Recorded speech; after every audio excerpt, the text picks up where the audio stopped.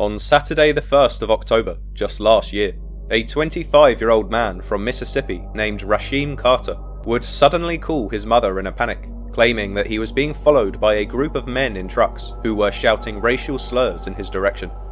Fearing for her child's life, she immediately advised him to head over to the nearest police station to report the incident and to ask for a lift home.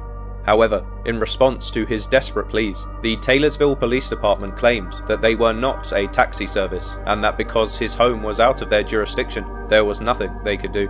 So, with no other options, Rasheem then called a family friend to pick him up from a gas station in Taylorsville, to which she thankfully agreed. However, after arriving on the scene, Rasheem was mysteriously nowhere to be found, eventually leading his mother to file a missing persons report. But unfortunately, there would be no real updates to the case until a month later, when the skeletal remains of Rasheem Carter were found, with his head separated from his body. Despite the incredibly controversial details, however, to this day, the case remains an open investigation, with the police strongly believing that nobody else was involved and that his death was nothing more than an accident. So, was this just another tragic story of mental illness? Or was Rasheem Carter the victim of a modern-day lynching in Mississippi? Rasheem Rael Carter was born on the 28th of October in 1996 in Fayette, Mississippi, to his devoted parents, Tiffany Carter and Robert Fry. Little was known about his younger years, but he would eventually go on to attend Jefferson County High School, where he was a keen sportsman representing his school in both American football and baseball. He would later go on to graduate in 2015, with plans to continue his studies at the nearby Hines Community College, where he would hone his skills as a tradesman. And then, just a year later, he would graduate once again with a degree in welding and cutting technology, where he would eventually land a job in his chosen field as a welder, working for a privately owned company. But this wasn't the only good news for Rasheem, as during his studies, he would be blessed with a beautiful daughter named Callie, who immediately became the light of his life. Family and friends described Rasheem as outgoing, charitable, and even entrepreneurial, as in 2019 he would open up a popular seafood restaurant in the city of Fayette, aptly named Callie's Express after his very own daughter. However, despite the initial success of his business, Rasheem wasn't able to withstand the economic collapse of the coronavirus pandemic, so with the public in quarantine, the restaurant had to be temporarily shut down. But refusing to give up on his dream, Rasheem managed to find work as a welder once again, accepting a short-term contract to work out in the neighbouring town of Taylorsville, where he planned on saving as much money as possible in order to reopen the doors of his restaurant to save the struggling business. By all accounts, although Rasheem Carter was still a very young man, he had a good head on his shoulders. So in late September of 2022, he decided to travel more than 2 hours east of Fayette to Taylorsville to work this welding job. During this time, he chose to stay at a Super 8 motel in the city of Laurel, which was about a half-an-hour drive southeast from Taylorsville. But despite his work ethic and likeable personality, Rasheem would soon run into some problems with his co-workers. But soon after this strange event, Rasheem would then go on to tell his family that he was not getting on with the owner of the company, and rather harrowingly, in a text message sent to his mother Tiffany Carter, he stated, "If anything happens to me, he's responsible for it." Well, it wasn't long before Rasheem would message his mother once again, but little did she know, this would be the last time she would ever get to speak to her son, as just the next day he would suddenly disappear without a trace.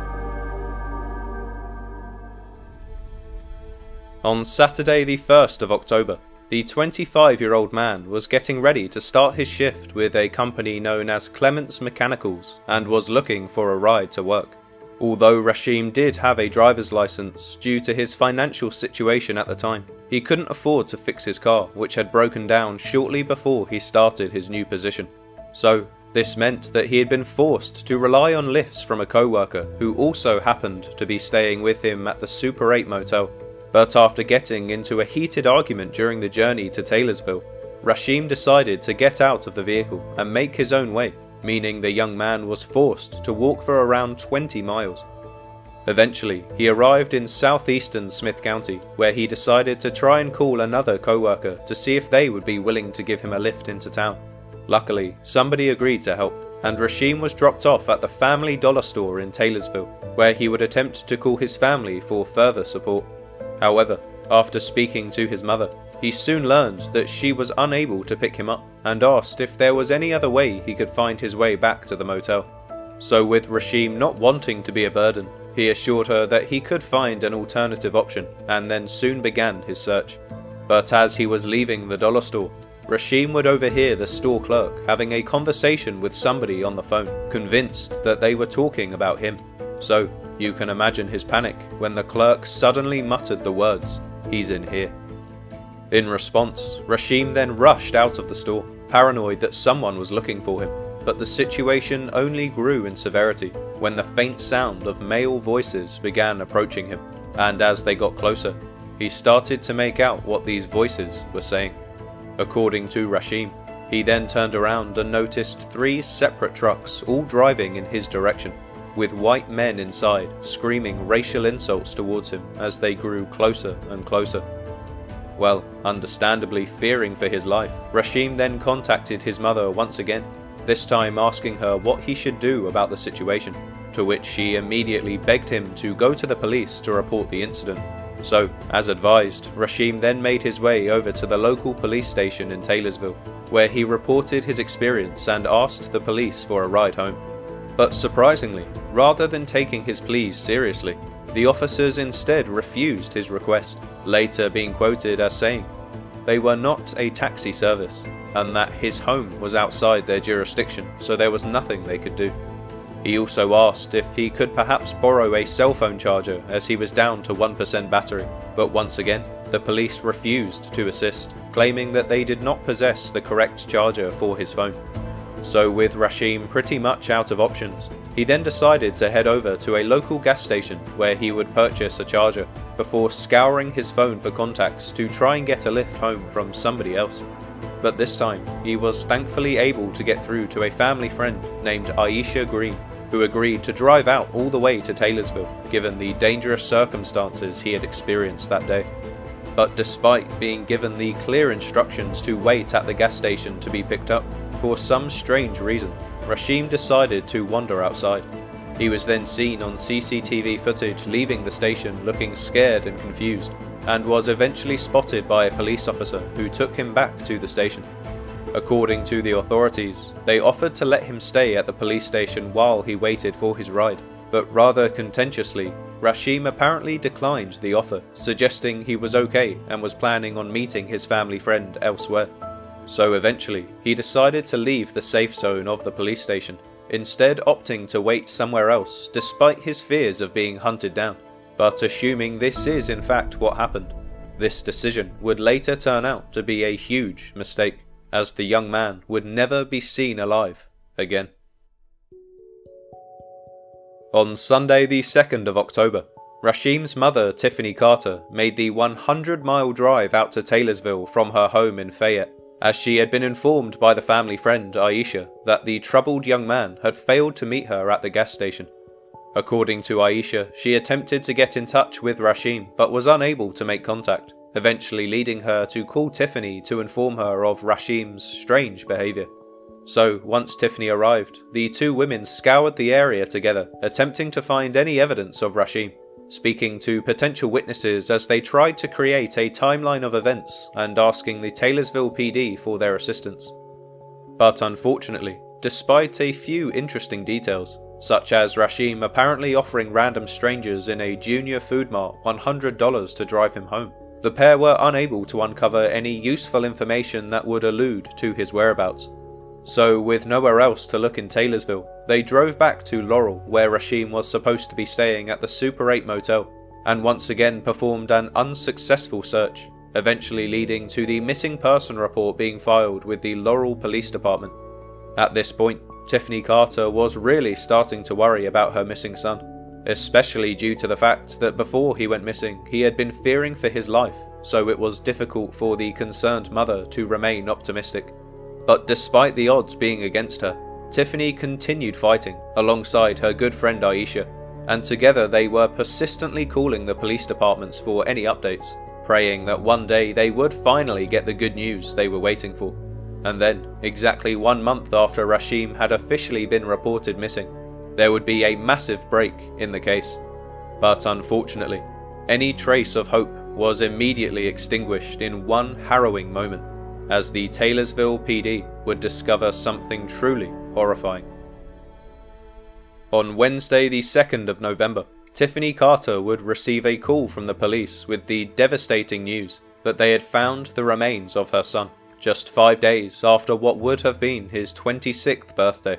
Well, as you can imagine, Tiffany along with the rest of the family were utterly broken by this update, as despite knowing that it could be a possibility, this didn't make the reality any easier to handle. According to the officials, Rasheem's remains were discovered at the Deer Park off of Highway 37, roughly a mile south of Taylorsville. They were initially led to the area after an image was captured on a hunter's camera in the woods, and after Tiffany claimed the person in the picture looked similar to her son, a search was conducted in the surrounding area. Once the body was located, it was then transferred to the Mississippi State Crime Lab, where it took examiners a few weeks to determine if it was in fact Rasheem's body.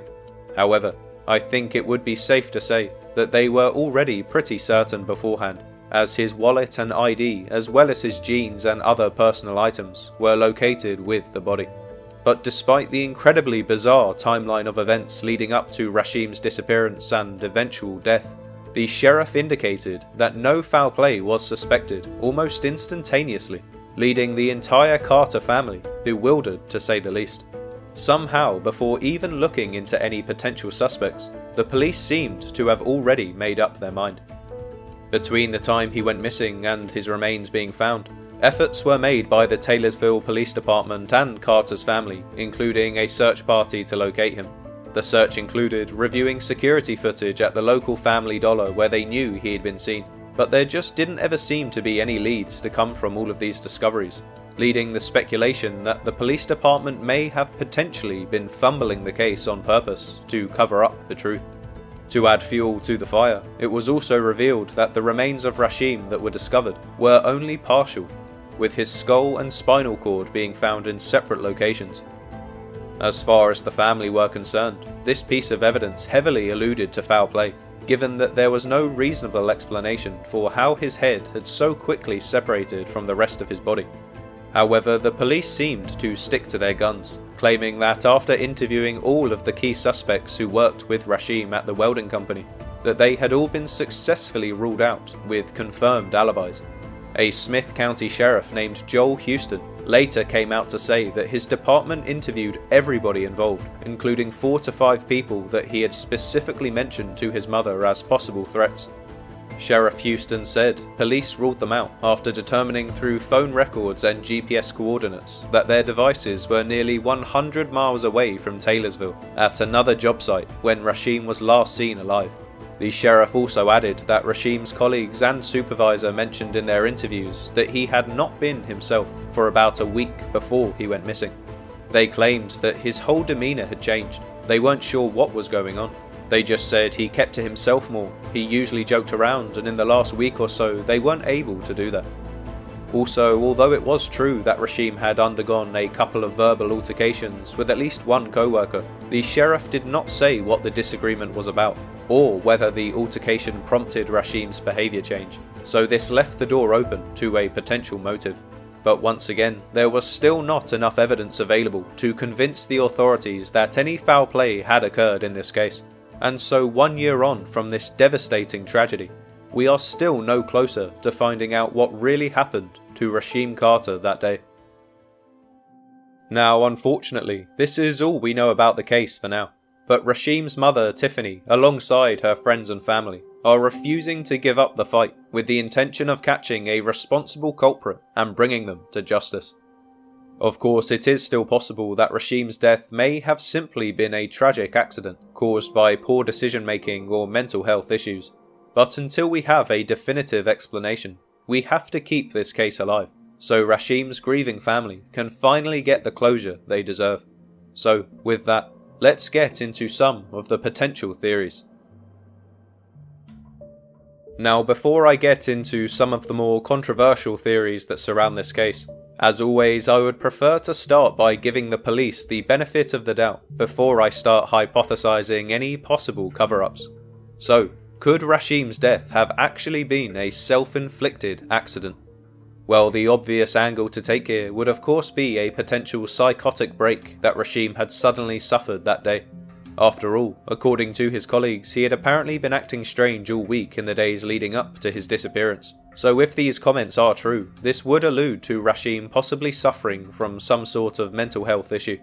Also, the claims made by Rasheem himself about the 3 trucks chasing him with white men shouting racial slurs was an incident that could not be corroborated by a single member of the public. So the fact that nobody has come forward to this day would imply that this entire scenario was just made up by Rasheem himself.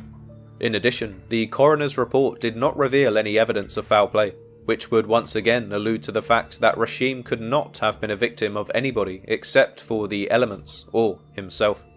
But saying this, the autopsy also couldn't rule out the possibility of foul play either, and according to the report, there were no real signs of gnaw marks on where an animal would have had to have bitten through to separate the skull from the body.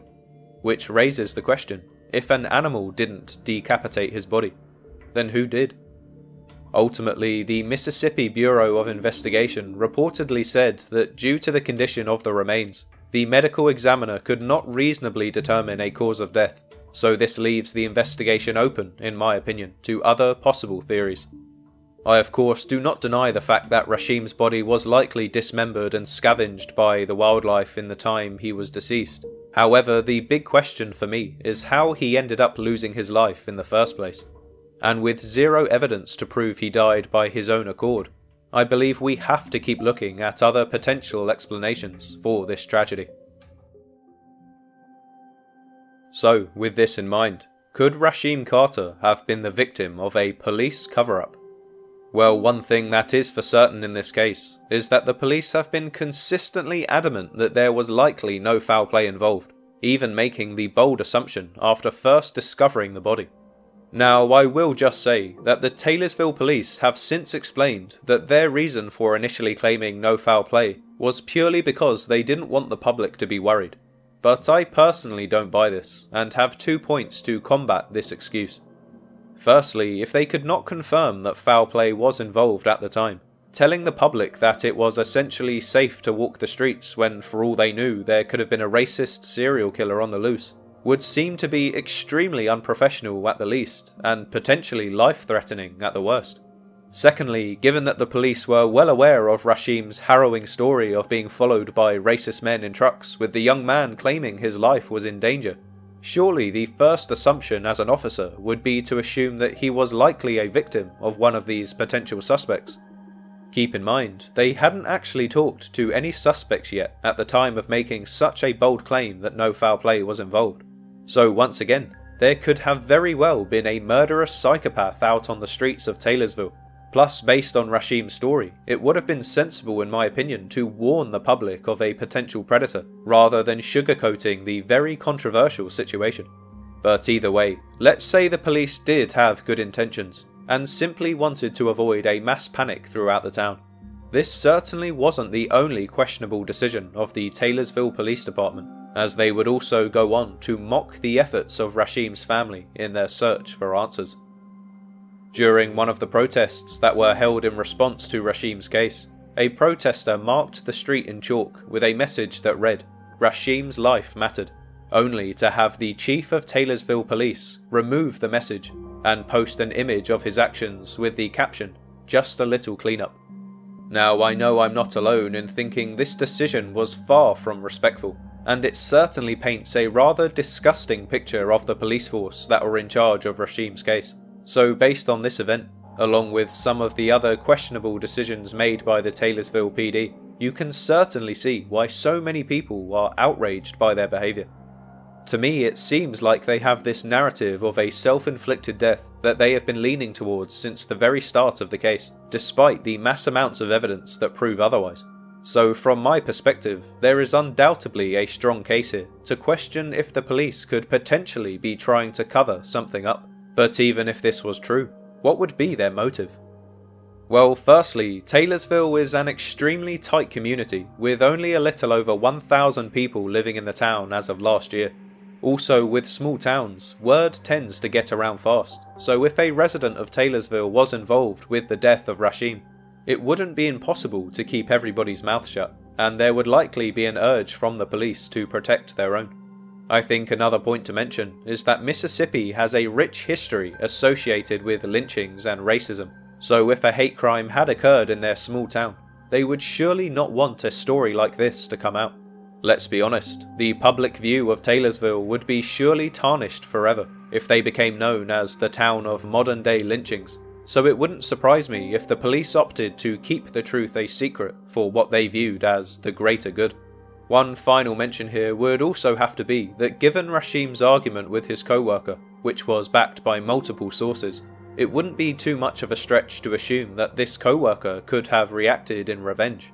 I know the police came out to say that they had managed to get proven alibis from all of the colleagues at work, but if this case was a cover-up, then the police could have very easily fabricated these alibis to remove suspicion. Perhaps one of the workers was related to a police officer. But either way, just as we cannot prove that Rasheem died from a tragic accident, we also can't prove that there was a cover-up here. So until there is more evidence to back this theory, it would probably be useful to look at other similar cases to see if there are any potential links that may allude to a wider conspiracy. Now, if you're familiar with my channel, then you know I have covered many controversial cases of missing people that were either never found or found deceased under extremely suspicious circumstances. But there are two cases in particular which I would like to mention in this video, as I feel they both offer very similar variables to Rasheem's story, and therefore may provide some useful context here. So the first case I'd like to bring up is the mysterious disappearance of Daniel Robinson, who was a black 24-year-old who had recently started working for a company far away from home out in Arizona, who strangely went missing one day, never to return. Now, just like Rasheem, Daniel also had a strange encounter with one of his co-workers just before he went missing, with this particular colleague also claiming that Daniel had been acting very strange in the build-up to his disappearance. Many have speculated that Daniel may have uncovered a dark secret about the company he was working for, as he had recently taken a job with a company out in Arizona named Weber Water Resources, and if you know anything about Arizona, you will be well aware that it is a very dry state with a large water scarcity problem. So many have hypothesized that Daniel uncovered a secret about the way this company were interacting with the water sources, and was killed to shut him up, with his car wreck later being staged to pretend that he took his own life by accident. So, could Rasheem have also been killed for learning a dark secret about Clement's Mechanicals out in Taylorsville? Another point to mention is that in both cases, the local police handled their jobs terribly, with Daniel's father and Rasheem's mother having to fight tooth and nail to get any kind of investigation going. I suppose you could argue that the simple link here could just be that both cases were handled very poorly by the police in charge, but either way, Daniel Robinson isn't the only strange case that, in my opinion, has several relevant parallels to the case of Rasheem Carter. As you probably already guessed from the thumbnail of this video, the other case I would also like to discuss is the mysterious death of Ryan Singleton. Now, just like Daniel and Rasheem, he was a black man in his mid-20s who was in an unfamiliar area far away from home. He had been travelling to LA in his rented vehicle from Las Vegas, when his car suddenly ran out of gas and he was forced to hitch a ride to the nearest town to make a phone call. Once there, he organised a ride home with one of his friends and agreed to meet them at the gas station. But just like in the case of Rasheem Carter, when the friend arrived, Ryan was nowhere to be found. Also, again just like Rasheem, Ryan's body would later be discovered around a month after his disappearance, and he was also found deceased under extremely suspicious circumstances. However, one key difference was that Ryan's organs were missing from his body, with the rest of him appearing to be somewhat intact, almost as if he had been cut open and foraged for parts. Now, as nefarious as this sounds, the police in Ryan's story also concocted a narrative that he somehow experienced a random episode of psychosis and wandered off into the desert only to die of something like dehydration. From there, the local wildlife would apparently then go on to steal his organs, suspiciously leaving certain body parts behind that they usually wouldn't. So it would seem, despite not having any hard evidence of self-infliction, in both Rasheem Carter's case and Ryan Singleton's case, the police were incredibly quick to wrap up the story as swiftly as possible, providing a completely circumstantial explanation as the conclusion. I guess the point I'm trying to make here is that despite there being just as much evidence to prove murder as there was for accidental death, the police in both stories decided to choose the latter, which to me implies somewhat of a cover-up, as they were so desperate to close the case without any conclusive evidence available. Let's be honest, I think we can all agree that in Rasheem's case, as well as in Daniel and Ryan's cases, if the family did not chase the police for answers, then the investigations would have very likely been wrapped up years ago under the guise of self-infliction. So that's why I feel these videos are so important to make, as if we stop talking about these unsolved cases, then the world just moves on, leaving the families without any answers or closure. Anyway, with that, I think I'll leave this video here, but if you have any theories of your own which you think may explain what happened to Rasheem Carter, please leave your ideas in the comments down below, and I will do my best to get back to you. But until then, thank you so much for watching, and make sure to subscribe to the channel if you haven't already. Also, if you would like to hear more about the other cases I featured in this video, feel free to check out the playlist on screen now.